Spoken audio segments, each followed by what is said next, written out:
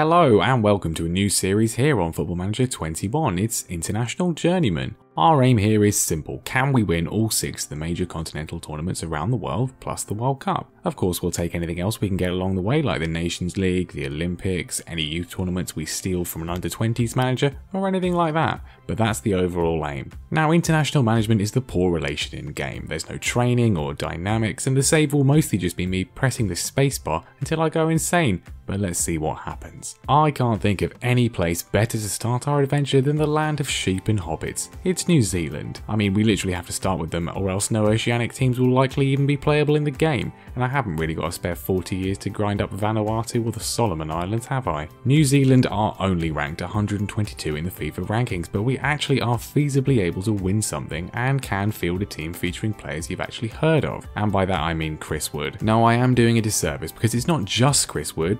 Winston Reid is still knocking about as well, presumably held together by some sort of tape or glue. Then there's Ryan Thomas, he plays for PSV, and there's also Tommy Smith, who now plays in League One with Colchester, so he'll probably welcome a break from that experience. And some of the youngsters are genuinely promising. Sarpreet Singh plays for Bayern Munich, and Liberato I have no idea how to say that, but he looks really good and recently moved to the Belgian First Division. Now, as nice as New Zealand is, with any luck we should be here for quite a short time, as we can win the first of the 7 trophies we need here today. The OFC Nations Cup was supposed to be held in 2020 but was cancelled because of the virus thing, but it is actually still in the game if you backdoor through a country like Sweden, who have an early start date. And that's good because it means we won't actually have to wait 4 years to win it, and we're even hosting it this time.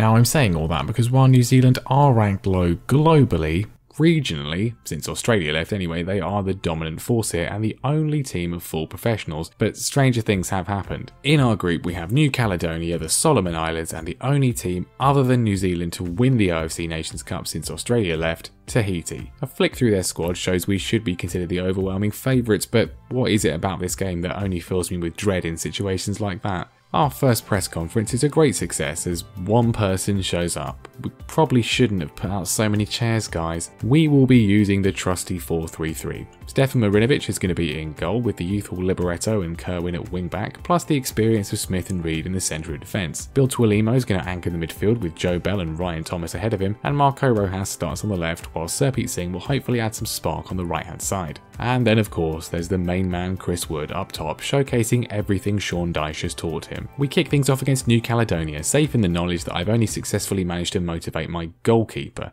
and clearly there's no language issues here either. But it doesn't take long to fire things up on the pitch as some wonderful skill from Sarpreet Singh sets up Joe Bell for the first goal of the save. 10 minutes later we double our lead through Ryan Thomas, Singh once again running the show, and that was that. An uneventful second half. Good to see you conserving energy, lads, very sensible, especially as, and I'll probably be mentioning this every single episode, you still, for some reason, can't rest players between international matches. Miles, please can we sort this out for FM22? The Solomon Islands are up next, and they actually beat Tahiti in their opening game, so I have a slight hesitation, but luckily they're no match for Chris Wood, who opens his account for the tournament on the half-hour mark. A fabulous strike from Liberato makes it 2, and then Elijah Just adds a 3rd. Sarpreet Singh then gets injured, and even though it's only for 3 weeks, he's ruled out for the rest of the tournament, which is fantastic. Luckily though, we can call up Jai Ingham as a replacement, which is an appreciated feature, and as Tahiti lose their second match, that means we can fully rotate for the final game with qualification already assured. And then goals from Michael Boxall and Alex Rufer ensure top spot is sealed with maximum points.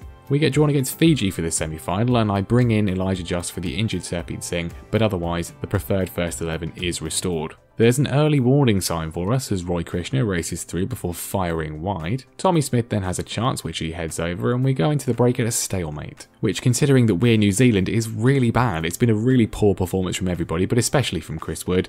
But eventually, 74 minutes in, a good run from Liberato is rewarded as he finds Rojas, who feeds Ryan Thomas for a nice finish. Fiji then nearly equalise with Zahid heading just over, but not long after, Liberato again makes a run, and this time it's Marco Rojas on hand to make it 2 and seal our place in the final. But that is the absolute bare minimum, and we certainly made it hard for ourselves out there. Not a great performance at all. Clearly complacency getting to us a bit there, and apparently Graham Potter made the trip to New Zealand to watch that one. I'm sure it was well worth his time seeing Chris Wood put in one of the worst performances of his entire career. The final will be against Papua New Guinea, which concerns me because while we have an actual Premier League standard striker who has managed just 1 goal all tournament, they have David Brown, who plays in Finland, but he's already scored 11.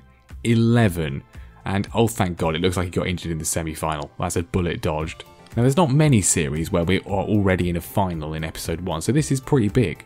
The thing obviously about international football is that most tournaments are only every 4 years, so you need to take your chances, and we won't be having many better than this in the entire series. After that poor performance in the semi-final, I'm looking for a quick start here, and we get one, as 8 minutes in, a good early move sees Elijah Just away confidently to open the scores and settle the old nerves. Until 20 minutes later, when Tommy Smith decides to muck around with the ball at the back and allow Tommy Semi to waltz past him to equalise. Simply amazing. That's it until the break, and then in the second half Winston Reid heads over, Joe Bell then fires wide from a decent position, and then another long ball sees Tommy Semi away once again, but this time thankfully Marinovic makes a save. We still can't find a breakthrough. This is ridiculous. We should be absolutely annihilating them. And just when extra time looks inevitable, Nico Kerwin sends Elijah Just through once again, only for him to be taken out by McDonald, allowing Chris Wood to step up, score the penalty and win us the tournament. We really got away with one there, but that's the joy of international football.